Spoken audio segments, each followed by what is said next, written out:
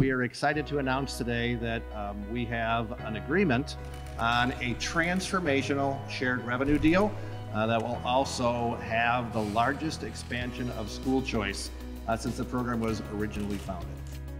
We have a bill that, as the speaker mentioned, invests heavily not only in school choice, closing that gap for once and for all, and also the biggest investment in public education ever in the state of Wisconsin. Over $1 billion for public education that will go into our schools around the state.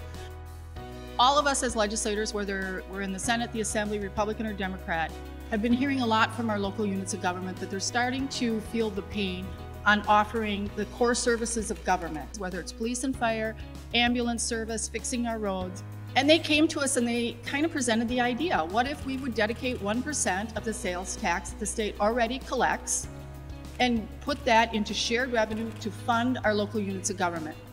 We've seen double-digit inflation under the Biden administration, and this is one way to offset it. We're tying the sales tax growth to their shared revenue, so it helps them keeping up with the inflationary pressures that we're all seeing. We did some regulatory reform to make sure that these dollars were being spent really wisely. In addition to that, we came up with a way to allow the city of Milwaukee and the county of Milwaukee to deal with a pension issue that's been happening over the last couple of decades on their own. We're not bailing them out, we're giving them a tool to help themselves. The pension issues of Milwaukee have been building for decades. We have all known that. And it truly could bankrupt the city in 2025 and 2027. I don't think that's good for the state to have our biggest city go bankrupt. So yes, we will allow the city of Milwaukee to take it to the Common Council to a 2/3 vote to raise their sales tax by 2 percentage points. For the county, we will allow the county board, once again, a 2/3 vote to increase their county sales tax by 0.4%. These funds must, and I cannot emphasize the word must, be used to address their unfunded pension liability and to maintain and grow their law enforcement, fire protection, and their emergency services. This is a good day for the state to give Milwaukee the opportunity to correct years of mismanagement.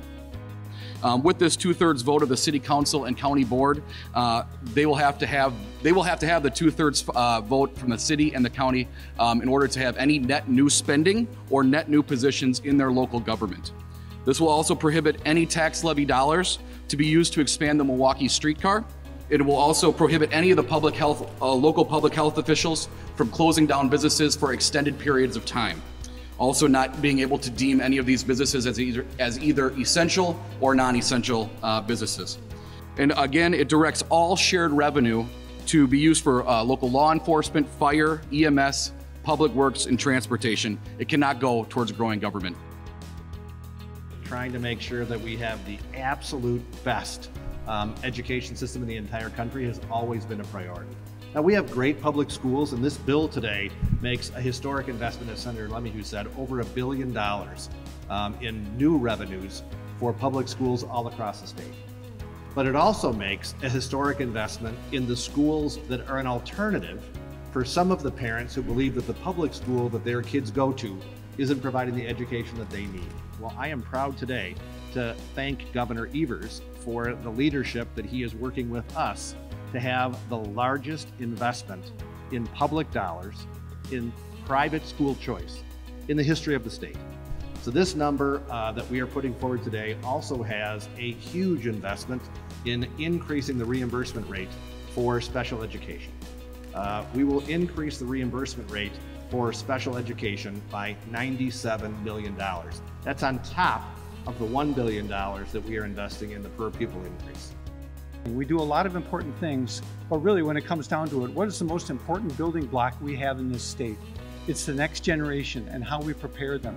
And what's the building block that does that? It's our schools. This has been a historic investment in our schools, public and private. We've given it a very nice bump to our low revenue districts, again, to create more parity out there. And then that also transfers on to our choice and charter schools. because the idea is every kid in Wisconsin is just as valuable as the next kid. But this bill also repeals the personal property tax.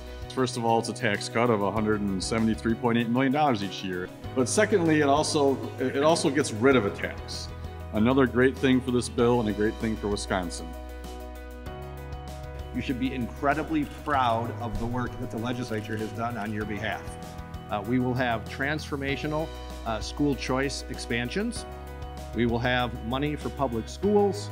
We will have more money for all of the local government services that we know are priorities. And on top of that, we have a large number of conservative wins with things that we have struggled to get across the finish line before that are all part of a very comprehensive bill that will really showcase the good things that happen in Wisconsin.